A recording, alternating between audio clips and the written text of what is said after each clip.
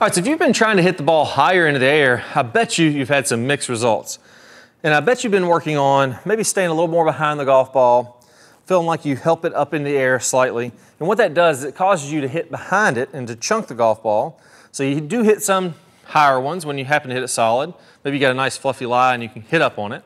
But then you get a little bit of a tighter lie, you chunk it, and because the low point is behind the golf ball, you're swinging up into it and you thin it. So you alternate between okay shots, big chunks, big thins, and it's just all kinds of frustration. Well, speed, in particular, a couple of techniques that I'm going to show you in this video that lead to more clubhead speed is more important than trying to get the ball up in the air through technique. And let me show you a little demonstration of what this looks like. So I have a 6-iron here. I'm going to make a normal swing. I'm going to swing a little bit slower here, maybe hit this 140 or 50 yards, and let's go ahead and try it out. There we go, dead solid, slightly right of the target, 144 yards, 6-iron, carry, rolled out to 162, so it'd be like landing on the green and rolling out a little bit. My launch angle there was 15.4. Now what that means is, if I hit this golf ball with my club, it's gonna take off into the air and launch vertically like this. So if this is flat with the ground, I hit the golf ball, and the golf ball leaves at an angle that shoots it up in the air. So this would be in this case, a 15.4 degree launch angle. So if it was 0 degrees launch angle, it'd just be scooting across the blades of the grass, level with the ground. And as we get higher and higher launch angle, that's gonna launch the ball more vertically into the air. So there, 15.4 degrees, 144 yards carry. I swung 75 miles an hour, so kind of a 3/4 swing. And if I come over here on the computer and I pull up the full data, I can see that the max height of that shot was 54.5 feet. Now tour average is about 100 feet for max height, but the tour average launch angle is pretty close to that 15.4 degrees. So how do tour players hit it twice as high with the ball leaving at the same angle? The only difference is a little bit more clubhead speed. So now let me use a little bit better technique here. I'm gonna hit the ball with a little more speed. Hopefully I can get it to launch at roughly the same angle. We're gonna see the height difference here. Let's go ahead and try it out. So make more of a full swing on this one. Let's see how high it goes. There we go, hit that one hard. So almost the exact same launch angle, 16.1 degrees. That's roughly the same. So 1 minute on a clock, or one little tick of a minute on a clock face, is 6 degrees. We went from 15.4 to 16.1. That's half a degree. That's 1/12 of a minute on a clock face. So we're talking really fractional difference there. My carry distance went up to 204. My swing speed was 100 versus 75. So that's the main difference. I swung 20 miles an hour faster. My club head moved 20 miles an hour faster, 25 miles an hour faster through contact. And even though we had virtually the same launch angle, when I come over here and I look at my maximum height, now all of a sudden the maximum height was higher than tour average, 117.9 feet. That's because I swung a little faster than the average tour player on that particular shot. And I over doubled the maximum height. So you can even see it in the tracers here. The one tracer is half the height of the second tracer, and that's all to do with speed. The ball left at the same angle. Everything else was basically the same. The only difference was my club head was moving faster through the ball. So if you're doing all these techniques trying to help the ball up in the air, what we really need to be working on is being able to swing faster. And there's two things that I see that anyone can do to improve their speed quite a few miles an hour fairly quickly. Now, number one is to get what I call an early turn. So if I don't turn my shoulders, again, let me go ahead and swing one where I don't rotate my shoulders at all. This is different than a big or a long swing. So here, I'm not gonna rotate my shoulders at all. I'm not gonna turn my shoulders, so I'm only moving to here, but I'm gonna go ahead and get my arms and club almost up to a full backswing. So this is no shoulder turn, almost full backswing, or what feels like a full backswing. So I really tried to feel like I lashed at that one.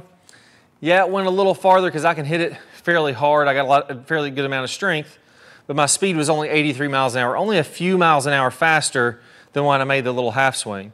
So yes, it went a little higher than the first one. That's mostly just because I muscled it through and was able to generate quite a bit of clubhead speed, even with really bad technique. So I'm losing almost, even there, I'm losing almost 20 miles an hour of clubhead speed using bad technique. Now in this second version, I'm still gonna get the club just short of parallel. But here, I'm gonna go ahead and turn my shoulders early. What I mean by this is I'm gonna feel like I do very little wrist set, and I'm gonna feel like when my hands are almost just past waist high, almost like low chest high, I'm gonna feel like my shoulders have already turned 90 degrees. And when I do that, I load up early. It allows me to take a fairly short backswing and still get a lot of speed because I've loaded my body.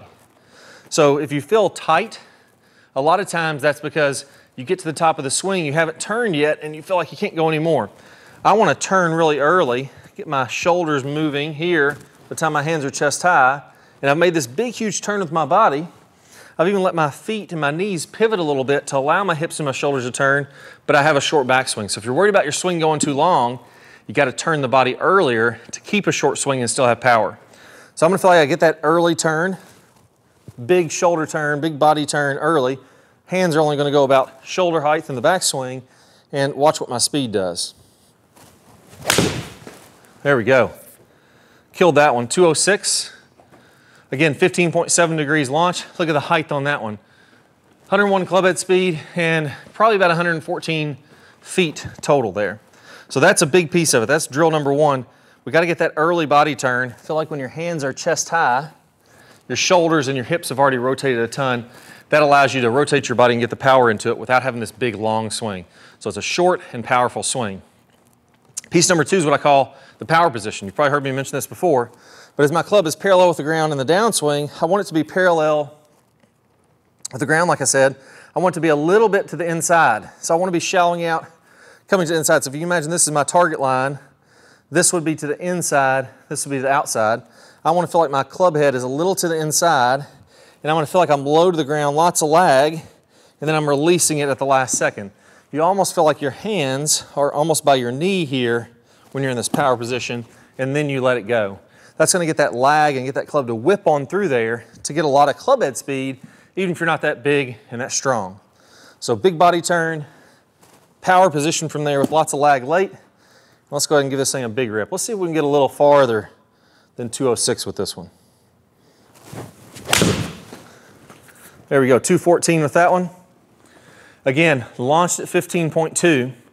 It launched the same height, the same angle as that one that only went 50 or 40 something feet in the air. Again, those are all three going 112, 114 feet in the air. Really, really good. I'm not seeing the data right now on me, but they're way up there, even though the ball left at the same angle. That's all due to speed. So that's what you need to be working on if you're going to hit the ball with height and hit it solid. If you try to lift the ball in the air, it's going to be drop kicks, chunks, thin shots, all those kind of things. Now, what if you feel like you're really rushing your downswing? So a lot of times I'll hear players say, okay, I get to the top of my backswing, I'm rushing it so much that I feel like I don't have anything left. I feel like there's no way I could keep this lag late in my swing, or I feel like that I just have no control of the club. Well, a lot of that has to do with a move that you're making the very first start of the downswing. And once you learn the right way to do it, you're going to be able to shallow out the club, have lots of lag, and have a lot more power, and hit the ball higher too. So I want to share with you the exact way to do this. I'm going to play a preview of that video here in a second. Just click one of the cards that you see, it pops up on the screen. If you don't see one of those cards, don't worry, just go down to the link below in the description and you'll get instant access to it there also. So best of luck. Let me show you the way to smooth out that transition so that all this stuff in the downswing feels a lot easier. You see, if you feel smooth and you feel like you have control of this club head, everything that we talked about, getting this big body turn, I'm smooth, and all of a sudden the club just takes off through contact. It's got a lot of whip. It's got a lot of pop through the impact zone. That's what you want to have, because that allows you to be consistent and powerful at the same time. So it's the perfect thing to pair with what we just talked about here today. So best of luck. I'll play a preview of that video. Let's go and get started right now. Now the bottom line is that if you pull this club down to ring that bell or pull the hands more from the inside, what's going to happen is you start to rush your downswing from that pulling. And that can throw off your sequence. And we all know that once your sequence gets off, that is going to be the root cause of all your problems. Now, maybe you're being outdriven way too often, or you're terribly inconsistent with your strikes. Some of your shots are heavy, some of them are thin, some of them are off the toe, and then the next ones are way off the heel. Now you end up way over in the trees, you're in the tall grass, or maybe even the hazards all day long, and it really comes down to this. Clay, how in the heck do we fix it?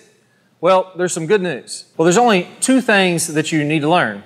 First, you need to learn to shallow the club rather than pulling the hands down and getting the shaft in this steep position. You see, there's another way that the pros do this, and once you start to get that club on this shallower plane, more from the inside, then you pair that up with the right way to square the club face. And once you put these two things together, everything starts to fit in your swing. Now your buddies will start to get a little bit jealous because you'll start hitting solid, longer drives, time after time, and round after round. Now I'm going to teach you this right now in what I call the E-slot technique. Let's walk through exactly how to do it. So here's what I want you to do. Go ahead and take a swing to the top and get in a really good position. I want you to feel like your weight is mostly shifted to your right side and that your hips and shoulders are nice and free. I don't want to be locked up here. I want my knees to move, my hips to move. That's going to allow me to swing my shoulders very nicely. Now, one thing that most people get wrong when they swing to the top is they don't get this tilt away from the target. So instead of being straight up and down or leaning to the left, I want to be slightly tilted away in what I call the stable fluid spine in my topspeed golf system. Okay, so now that you're at this great position at the top of the swing, what I want you to do is instead of pulling those arms straight down or ringing the bell, that's going to get the club shaft steep and get this elbow kind of flapping behind your body. I want you to do something very specific. I want you to take the tip of your elbow and move it in a specific way. Now, not this small bone on the inside of your elbow, but I want it to be right here at the tip, and here's what I want you to do.